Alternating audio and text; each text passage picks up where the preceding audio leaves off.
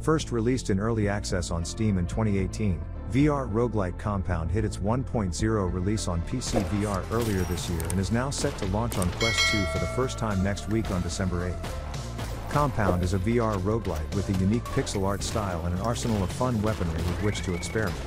And though little known, it's something of a cult hit as the 6th best rated VR game according to Steam, with an overwhelmingly positive 97% rating, and the 9th best rated according to Steam 250, which uses its own algorithm to determine rankings.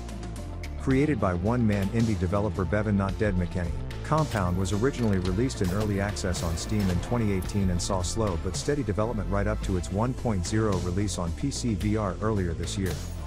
Now McKenney has announced that Compaund is set to launch on Quest 2 next week on December 8th for $20, the same price as the PC VR version.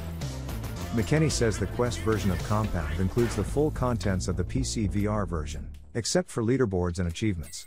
Visually, he says he didn't need to make any compromises and still managed to get the game to run at 80 Hz.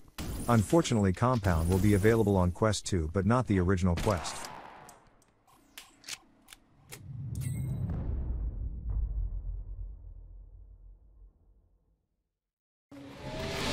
Someone, anyone, please help! Okay, cool. Uh-oh! Get away from me! Come on! This in history class! No!